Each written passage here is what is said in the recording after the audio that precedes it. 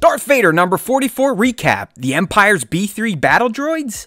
Okay, so the issue opens with Farbarian in his new role as a lowly service desk job. Remember, he used to be an ISB captain, but got himself in trouble. Now working for the Schism Imperial, he has taken this low-life job, and he's getting his balls busted by his boss for finding someone important. And we realize that important person is this person named Baron Slandarv, and he's not too happy that Farbarian fined him, kind of like a parking ticket. So he dresses him down, calls him a putz, says, "You used to be in the ISB, now you're nothing but an assistant data processor. You loser," rips off his badge, takes his data pad, and essentially kicks him off the grounds, which ends up getting himself fired from his data processing job. So Farbarian's star has fallen greatly since his run-in with Lord Vader in the Schism Imperial.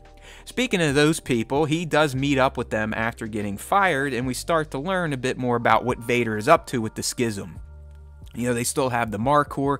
These are those rebel cyborgs that Vader got a few issues back during the droid attack, and has implanted droid brains to control their organic bodies, which is so jacked up. These Markhor, they know who they are, they can feel themselves, but they can no longer control themselves because of these robot brains.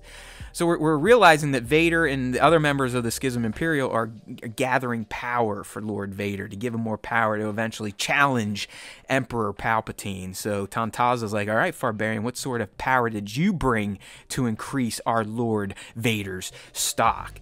And we do learn that the whole mission to start there was a ruse by Farbarian. He was just kidding around with the Baron. He did the ticket stuff on purpose to get an audience with the Baron so he could essentially steal some data. And that data, we learn, is that Slandarv is working on a battle droid for the Empire. That's right, the Empire was eventually going to move on to B3s, or battle droid 3s. So Vader takes his forces to this plant and starts to jack it up, just like a good Vader would do. Slandarv's like, "What the heck's going on, Farbarian?" And then they kind of spring the trap on him, like, "Listen, man, we're taking this over. We want your droids. You need to reprogram them so they're obedient to Lord Vader, not the Emperor." And Slandarv's like, "Well, I'm loyal to the Emperor." So he goes nuts, try to get away. He takes Farbarian. They get cornered in kind of like a safety room. And he's like, "Hey, man, let's make a deal.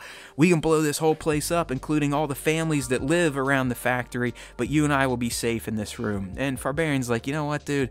Whatever. I'm in the Schism Imperial." Plah! Blaps him one right in the gut. See you later. And then we start to see that both Vader and Sly Moore are starting to experience some form of pain, migraines, if you will. And we learn later on that they're being affected by the Markhor. They can actually feel these rebels. Remember, they haven't gone to the dark side. They're being forced into it, but they can feel these rebels screaming out in terrible fear and anger of being trapped. And it's almost too much for Sly Moore to handle. And they're like, "Well, hey, Vader's more powerful in the Force than you. How's he able to handle this?" And she's just like, "Hey, listen, it's Lord Vader.